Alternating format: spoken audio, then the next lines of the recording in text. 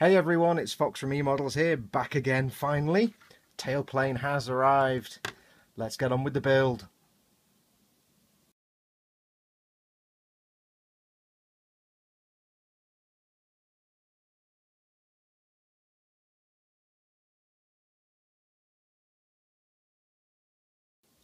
So, as I said, welcome back. Apologies for the long delays.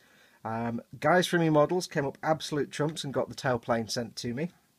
I had requested the tailplane replacement parts from Revell, but that would have taken weeks and weeks and weeks and weeks and weeks and all the weeks and some more weeks on top. But Gav and the guys at eModels said, why don't we try and get them for you? And they did. So the tailplane's now on. As you can see, I've done a little bit of work off camera. I have glued all the main fuselage together now. This is all attached. What I've got to do next, and I'm going to do some bits off camera. I've got a little bit of a seam line here where the two halves of the fuselage go together. It's nothing major. See if I can focus in on that for you. See a little bit of a seam line there. I'm not going to use filler on that because it's not a major seam. All I've done is I've used some of the liquid cement just to quickly go over it, fill the gap a little bit, and then I'll sand that back or use a modelling knife just to smooth it off. Then I'm going to go ahead and get that primed. I won't show the priming because that's going to be with a rattle can. I'm not going to use the airbrush for that. It's just basic primer to get it on there. You'll note I've left the end piece off. This is purely so that well, it's to allow me to paint the stripes. I'm not going to use the decals. I'm going to actually mask off and paint the stripes. And if the engine piece is in there, it's a real pain in the bum to try and mask off. So the engine piece will slot in a bit, and then the back plate can just go on, and that can be glued on. And it can be painted before I glue it on as well. So I'm just keeping it in separate modules. When you're painting things, when you're building a kit and you're planning on various paint techniques, especially if you're airbrushing, it's always good to try and plan around what you're going to do. Build it into modules so you can build the different modules, get them all painted, then put them all together. You could put the end piece on and paint it, but you're just making more work for yourself. And a lot of modelling is about keeping stuff as simple as you can. You don't need to make more work for yourself. If I can do something in 3 brush strokes, I don't need to do it in 25 brush strokes. So what we'll do is I'm going to get this masked off, get the cockpit masked off, and mask off the schnoz, the intake at the front. We'll get it primed, so I'll do that now. Let me just get my visor so I can see what I'm doing. I don't need to be too careful with this. Oh, if I can get the tape off. You'll notice my modelling board, by the way. My cutting board is even more scruffy than ever. I just spill paint and stuff everywhere. I'm a nightmare. I can't keep paint neat ever. So, yes, my board gets dirtier and dirtier as time goes by. Now, I'm not sure how I'm going to do this. Let's see if we can just... Critical thinking, not my strength. Snip that bit of tape. All I'm doing here really is just a basic bit of taping over here, just so I can not get paint in the cockpit. I'm going to paint this bit here dark grey anyway, this little side where the canopy is. And that's going to be brush painted. So I'm not too fussed about that. So all I'm really doing is just protecting the cockpit interior now from any sprayings. So I'll just get that on there. So it doesn't have to be a work of art, it doesn't have to be perfect. I'm not fussed if it's a bit of a weird tape job. It's just more practical than aesthetic. So yeah, it's been kind of a weird few weeks not being able to build this. Where have I just put those scissors? So I did go to Revell, and they did, and they probably will send them to me in the next few weeks. I'll probably get them turning up, those missing tailplane parts, but I've got some spare if I need them in the future. This is a fiddly bit now. I'm probably doing this all wrong. There's probably a better way of doing this, but it's hot. I've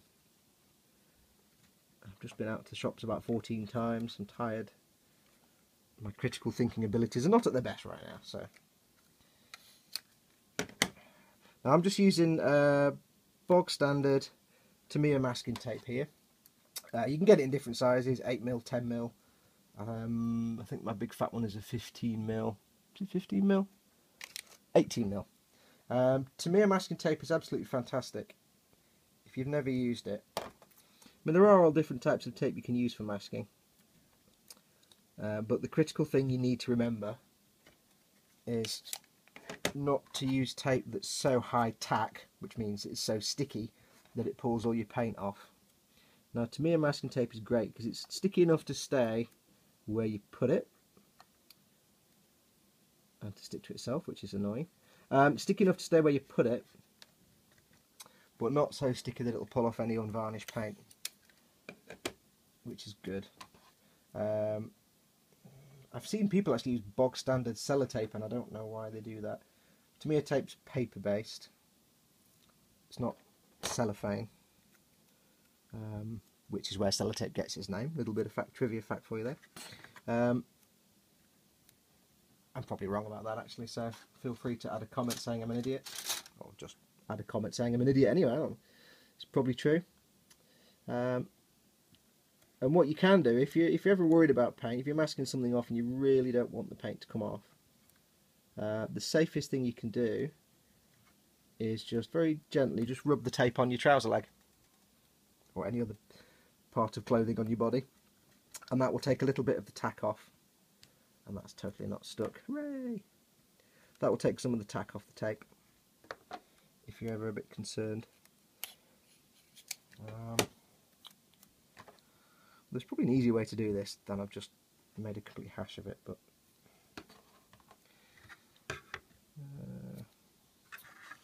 so yeah, so it's been an interesting couple of weeks waiting for this to happen.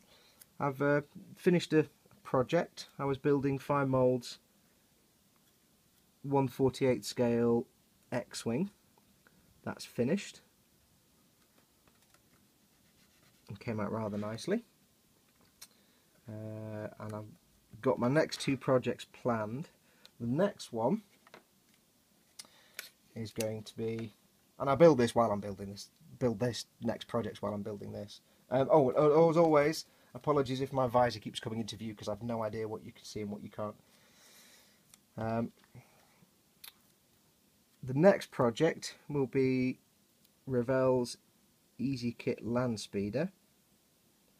I'm kind of growing on those easy kits for fun, for little quick builds. They're quite good fun. They're really simple.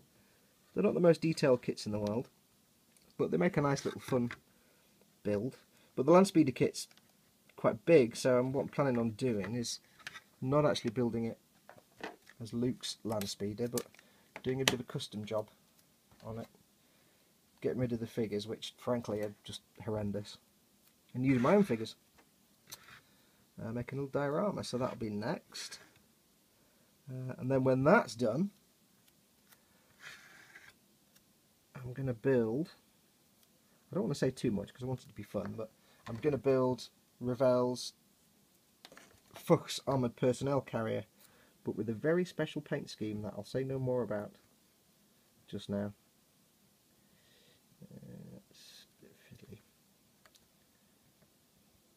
So we're just getting this masked off. Masking is a vital part of your painting, especially if you're going to be painting with spray paints or airbrushes or spray cans or what have you. Can be fiddly. Doesn't always work. It can go horribly wrong and you can leave a hole and get paint in there. But it's really, in this case, this is just about masking off the bit I don't want to be sprayed. So you don't have to be neat and tidy, you don't have to be arty-farty with it. It's just a case of cover up the bit you don't want covered in paint.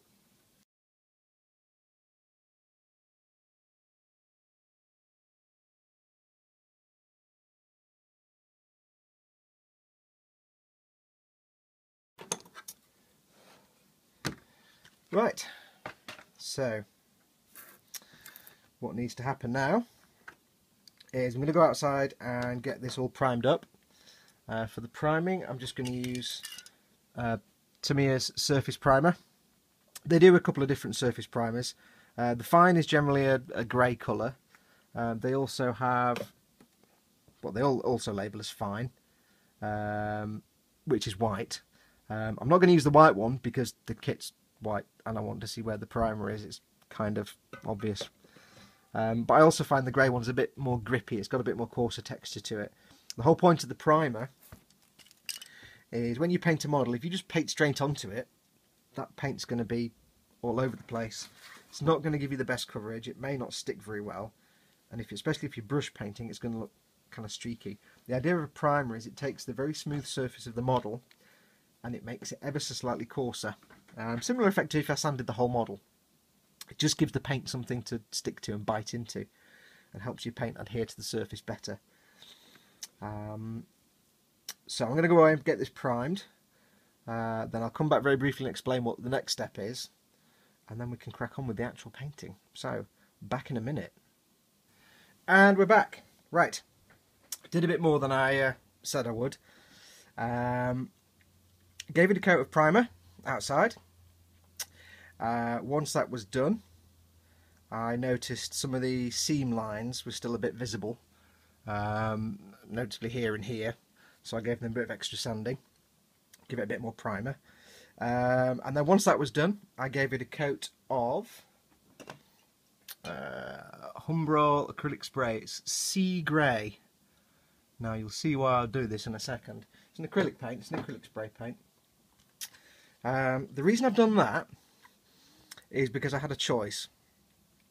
When you're spray painting a model, you can, one of the time-honoured tradition tricks is to, let me just check the focus. That's one of the traditions, is to check the focus.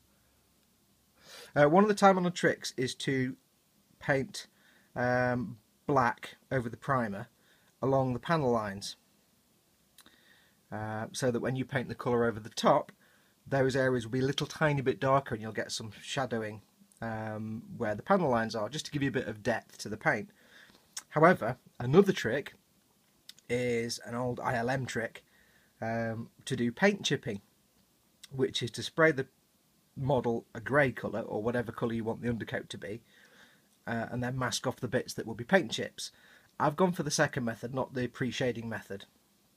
What I'm going to basically do, this is my chosen undercoat. This will go underneath the white paint and the red paint. What I'm going to do is basically, I really must stop saying that. My plan is to use liquid mask to make some small areas where there'll be paint chips, as if the paint's come off and you can see this grey undercoat underneath. I've decided that grey is a good colour because it's futuristic and it's space undercoat of some sort. Who knows? Some modelers tend to do it using metal shades. They'll spray the paint, the model a metallic shade, and then put some chips on, then paint the paint over the top. That's usually to suggest where paint's come off and you've got exposed metal. You get that a lot on Japanese fighter planes. In World War II, towards the end of the war, the Japanese wanted to churn out paints quickly, so they stopped using undercoat and just sprayed the paint straight on the plane, which is why a lot of sort of beaten and battered Japanese World War II fighter planes have exposed metal all over the place. You see it on non-Japanese planes as well, but not quite as much. Allied and Axis forces used to put undercoat on. So what I will do now is grab my Vallejo liquid mask again. Now I'm going to struggle to get you to see all this because I've mounted this on a brass rod, so I can actually do the work. Now I'm going to struggle for you to actually see any of this. I'm not going to do the whole thing now on camera. I'll do a little bit and show you, and then I'll go off and do the rest before we do the main paint. I'm just taking a little bit of the Vallejo. Again, it's Vallejo liquid mask. Vallejo. My Spanish is, well, non-existent. All I'm going to do is use some, as best I can, common sense where paint would wear off on a vehicle. In space, not usually much of a problem, but I'm going to assume this is used for an atmosphere flight as well. So, dead simple, cocktail stick. If it was a much bigger model, you wanted bigger paint chips, you could use a brush. But it does tend to write your brush off because it gets gunky. And I'm hoping you can see all this because it's quite shadowy around here. I'll just turn the light on, maybe it'll make things better. How's that? No, that's even darker. Let me turn the light off. Turn the other light on. Oops. Yeah, you can't see anything now. Let's just leave the light off. Okay, so dead simple. I'm going to go follow the direction of the vehicle. It travels in the air, so it's that way. The vehicle tends to move this way. So let's put a little bit on the panel line. So I'm going to put some around the panel line here. I'm just tiny dots. I'm not doing it everywhere. Oh, that's gone funny. Never mind. That didn't work. So just tiny little bits, just to suggest, that's probably a bit too big, where the paint's chipped. And I'm trying to follow a natural pattern, not perfect in any way, but trying to follow a natural pattern that paint would tend to do. It wouldn't just be a nice round shape, it would be some kind of chipping effect. Paint would flake off. So let's do some around these edges. Leading edges and edges of things are always good because it's where the paint's the thinnest. Let's do one there. That's probably a bit too big, but it'll work. I'll also put some around the nose here somehow. Around the nose I'm going to have the red stripe. You can't actually see that because it's not in shot. It's going to be a red stripe here. Now I'll do the same chipping effect on the red paint for the stripes, where I'll paint the ship white, put some chipping fluid on where the red's going to go, and then spray the red paint and take the chipping fluid off. So I don't want too much of this on the nose. I just want a little bit, just to suggest some little chips and areas, because most of this will be the red paint scuffed away to show the white paint underneath. We'll have some here. Apologies if this is shadowy, it's about 7 o'clock at night, so lighting's not the best. Put some around. Where shall I put some? I'll put a big splodge here, just for effect. Of a big one, I think. And basically what you'll do is when the white paint's on and you want to expose the paint chips, you just rub this stuff. It's just basically latex. I'll have some on here. These are going to be metal, these guns, so we're not going to need to do those. And this is it. This is all that, for me, paint chipping is. There are other methods to do it, but this is the method I prefer. So I will now go away and do this for about half an hour, 45 minutes, and when we come back we'll get the white paint painted on. So back in a bit. Right, I have added lots of masking to the model, just little paint chips here and there, little dots and blobs, just to suggest the kind of chipping effect. I've done some underneath as well. So what we're going to do now is apply the white paint coat. I'm just going to spray it on. There's nothing else needs to be masked. I'm not going to mask off anything for the red stripes because that's later. So let's just get on with it, shall we?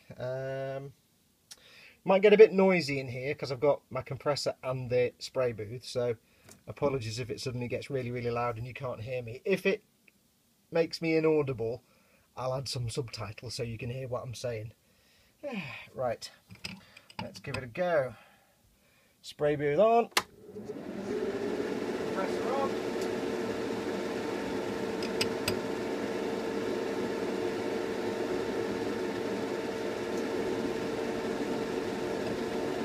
Right, let's give it a try, shall we? I'm just using Tamiya flat white for the base coat. Let's see what happens.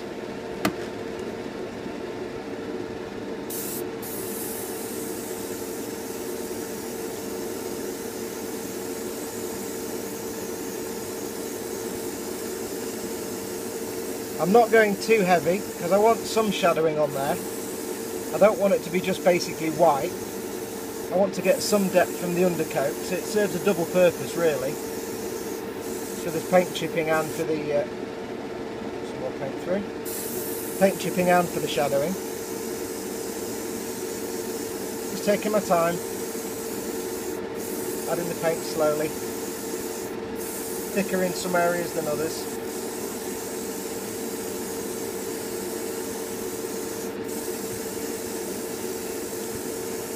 is supposed to be a white vehicle, so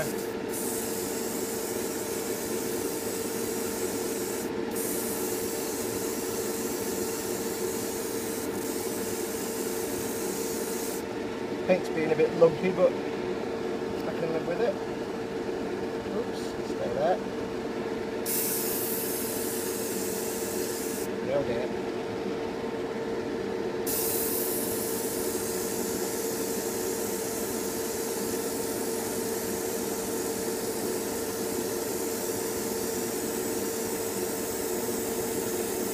Notice I'm wearing gloves because this can get very messy otherwise.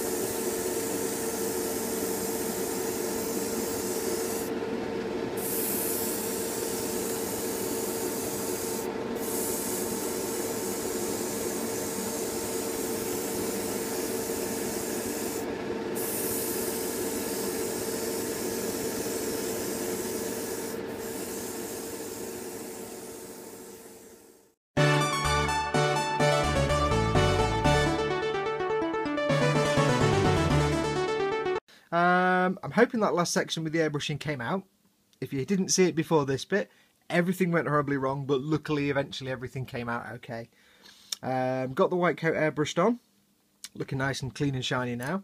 If you see the lumpy bits on the bodywork, that's nothing to worry about, that's just the masking fluid.